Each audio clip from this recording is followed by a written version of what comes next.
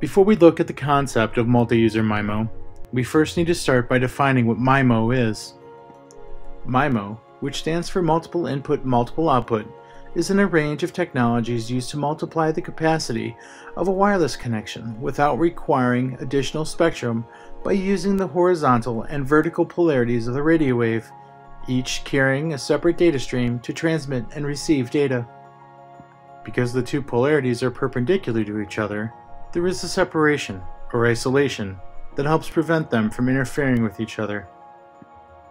For example, think about when you attend a web meeting. Information is being transmitted and received by your ears as you listen to the person talk, and by your eyes as you view the screen. The two transmissions are separated or isolated because one is carried by light waves while the other is carried by sound waves. While MIMO doubles the network capacity by using the horizontal and vertical polarity of a radio wave, the number of transmitting antennas must equal the number of receiving antennas at any moment. This makes scaling challenging. This is where MU-MIMO comes in. MU-MIMO, which stands for Multi-User MIMO, isolates the traffic of each subscriber, allowing them to transmit and receive concurrently between multiple subscribers. Where there was once one beam, we now have 7 beams. When we separate or isolate the traffic for each subscriber, we use a concept called beamforming. In this process, the antenna array is focused and tuned to target a particular subscriber. In this animation, the red beam is targeting the red subscriber. Now let's take a look at a short animation about the improved performance of this beamforming technology. The access point forms a narrow beam which has high gain in a specific direction, rather than across the wide angle used in conventional systems. This narrow beam points towards the subscriber the access point wants to receive data from, intersecting with the subscriber's beam and receiving its data, whilst at the same time mitigating interference from interferers.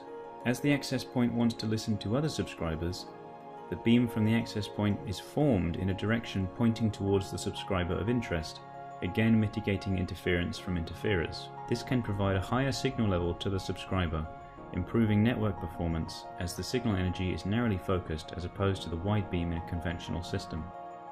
The goal of beamforming is to allow as many concurrent transmissions possible on the same wireless spectrum by using spatially separated radio beams. As you can see, each beam is targeting a specific subscriber is much narrower than the normal beam from the AP, enabling multiple beams to be used concurrently without any interference. But how does the beam know which subscriber is which? If there are a lot of subscribers in the area, wouldn't it get confused? This is where channel sounding comes in. The radios are always talking, but how does the base station know which subscriber is actually doing the talking? Channel state information, known as CSI, enables the base station to be able to distinguish between subscribers. And while it is not unique, you can think of each subscriber as having its own fingerprint that the base station uses for identification. But wait, does having more beams really improve performance? If we look at the beam itself, because it's narrow, the areas normally covered by higher modulation are extended, increasing throughput for those at the edge of the coverage area. This allows people who used to be frustrated by their throughput to be much happier. As a result of this technology, MU-MIMO provides a large boost in sector capacity by incorporating a highly advanced signal processing, beamforming, and channel sounding techniques that gives the user a higher throughput and a better overall experience.